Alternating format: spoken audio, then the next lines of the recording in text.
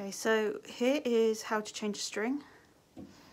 So first you need to remove the broken string from the instrument. You can see this one's really loose now. Then you need to hook in the end to the fine adjusters and make sure that it lines up with the bridge. Follow the string up